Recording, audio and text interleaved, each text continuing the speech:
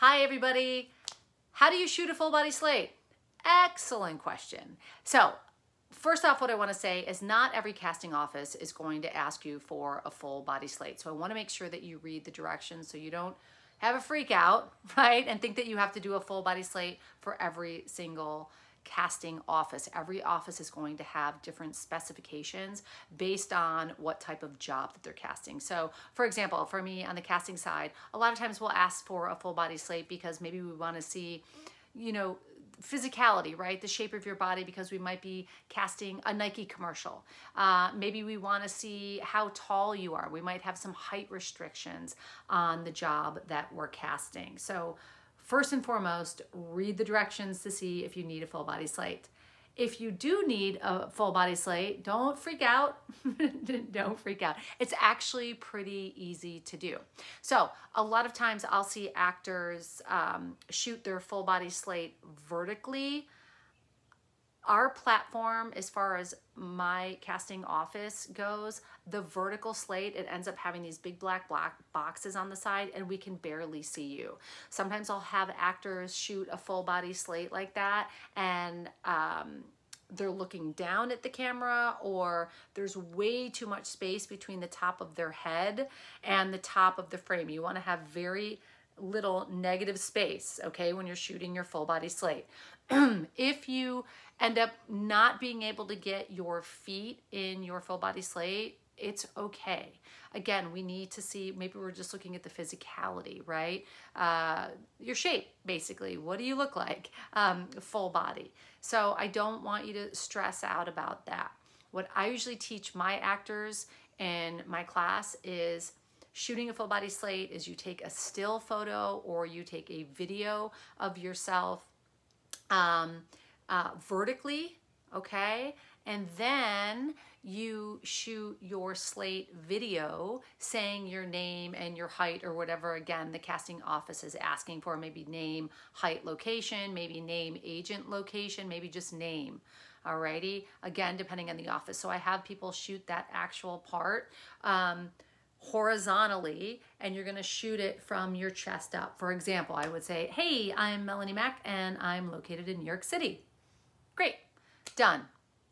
Then what I have actors do is, a lot of my actors work with Apple products, so we go into iMovie and I show them how to put that vertical slate where you're stating your name, right? Your location, name, height, whatever, again, the casting office is asking for, and then how to do picture-in-picture with your full body slate so that we on the casting side are getting to see both at the same time. I actually really like that. It looks very uniformed. Again, it ends up being a horizontal QuickTime video for me to upload onto our platform, and I just love the way it looks.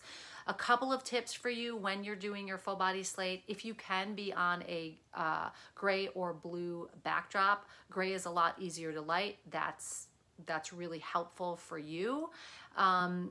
Another thing I want to say, if you're shooting your full body slate and you have a ring light and you're shooting on your phone, I think it's the easiest. You want to just be sure that you push your equipment out far enough so that you can get from head to toe in that full body slate, and you're going to shoot that vertically. Watch for the negative space, okay? You want very little space between the top of your head and the top of the frame. So that means before you go to push your equipment out, you're going to want to angle your phone down a little bit, right? So you're shooting that full body vertically, but because the way that I teach, you're shooting the actual slate where you're talking horizontally and then you're editing it so we have a horizontal video.